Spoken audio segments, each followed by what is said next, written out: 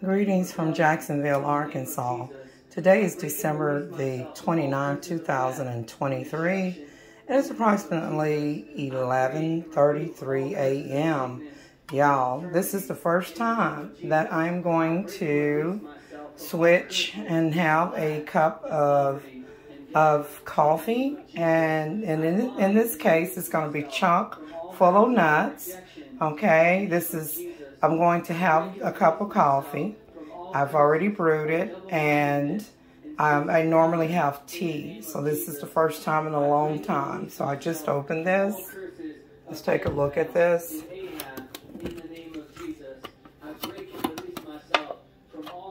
And it has an excellent aroma. Let's see if we can get any product information on here.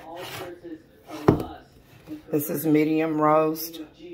I did a previous video on this, but I hadn't opened it at the time. So, let's see.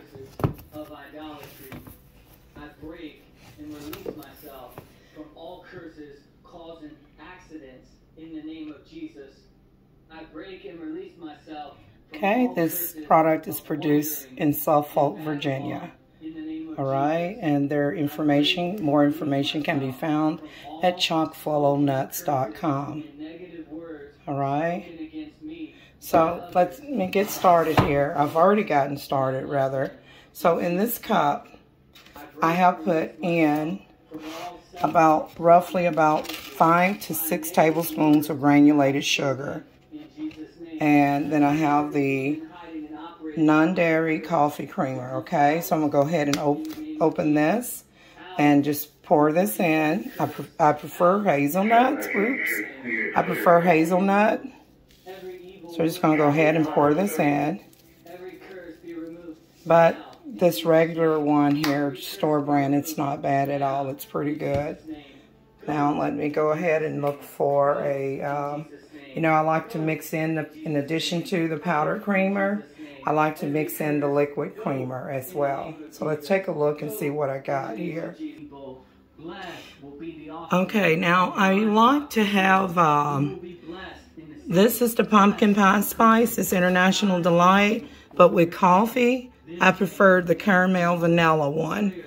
So this is the one that I would have. I rebuke and cast out any spirit that would attempt to oppress me, those who were oppressed by the devil, according to Acts 10:38. I surround me. Okay, so this is the vanilla caramel coffee creamer, you guys. I like to keep the aluminum on it to help, keep it fresh. Normally you remove that and then replace it with this lid and just pop this open, right? Like that. Okay, and then, but I like to keep the aluminum on it. So this is the vanilla caramel creamer, and let me go ahead and pour it in.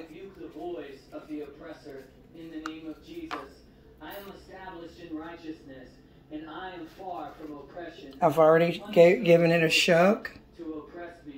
I've shook it up already. So you want to make sure you shake this stuff up before you serve it. So let's go ahead and get it in there. All right. And normally, actually, I didn't do that right. I was supposed to pour the coffee first. Okay, let me turn it off. I normally pour the coffee first in there and then add the creamer. Right, but it doesn't matter. But to me, it blends better when you blend the sugar and powdered creamer first. And so let's just give this a stir. I really prefer to pour the hot coffee into the sugar and powdered coffee creamer before I add the liquid. So that's the first time I've ever done it like this before. So let's see. Okay guys, I just taste this. It's a little bit on the sweet side for me. I like it sweet, but not this sweet. It tastes really well.